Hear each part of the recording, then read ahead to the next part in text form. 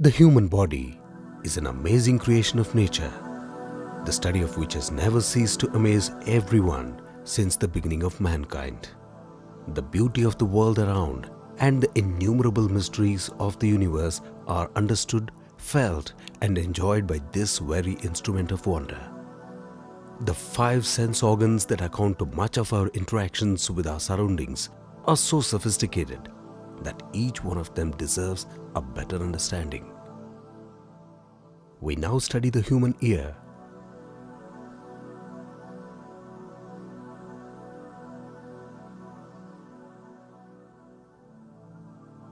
To decode the whole complicated behavior, we have broken down the ear into 3 broad parts, namely the outer ear, the middle ear, and the inner ear.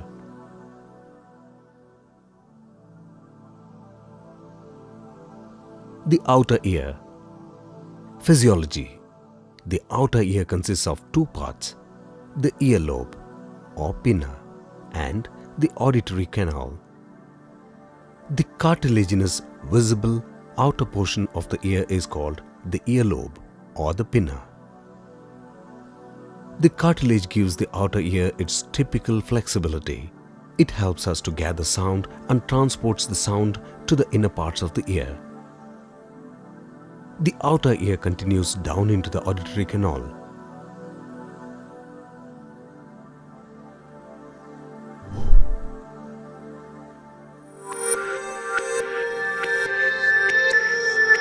The dead end of the auditory canal is covered by the tympanic membrane, which marks the beginning of the middle ear. The middle ear. Physiology. The middle ear consists of the tympanum and a group of 3 very small bones, namely the malleus, the incus, and the stapes. Functions of the middle ear. The tympanic membrane vibrates with sound waves. The malleus, which is in contact with the tympanum, receives these vibrations. The movement in turn rotates the neighboring bone, incus.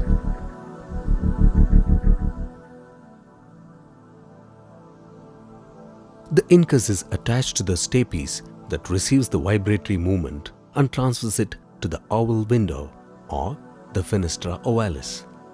An interesting fact to note is that due to the physical resemblances, the malleus is named as the hammer, the incus is called the anvil, and the stapes is called the stirrup.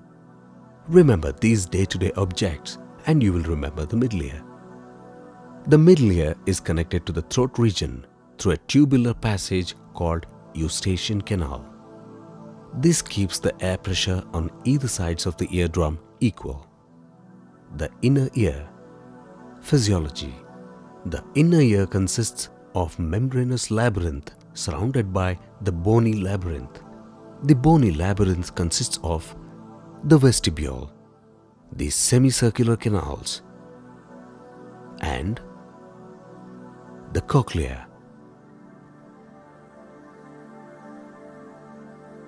The vestibule, a chamber in the center of the bony labyrinth which communicates with both the cochlea and the semicircular canals.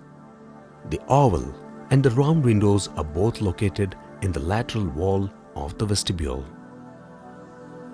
The semicircular canals. The semicircular canals contain the semicircular ducts which have arisen from the utricle of the vestibular labyrinth. The cochlea. Cochlea forms a spiral which contains the cochlear nerve. Functions of the inner ear.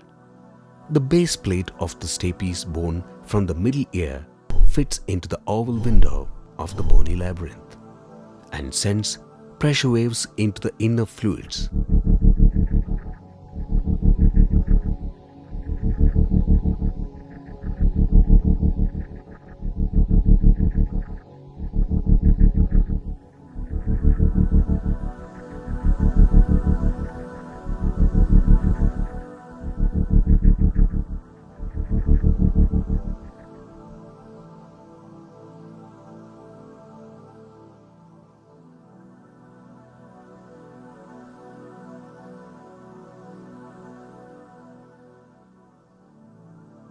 These pressure waves reach the sound receptor cells present in the organ of corti.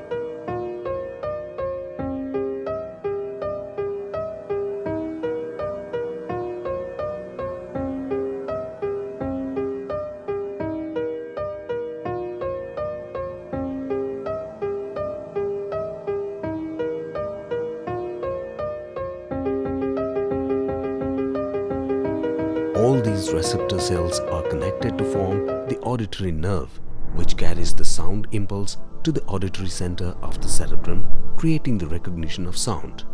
The pressure thus generated in the oval window reaches the end of the labyrinth and is relieved at the round window.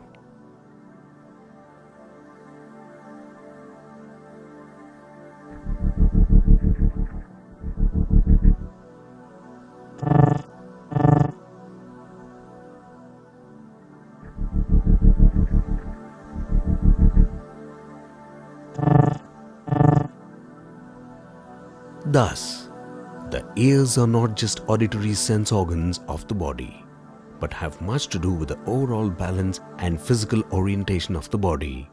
So, next time when you get down from the merry-go-round and feel dizzy or off balance, you know whom to blame: your ears.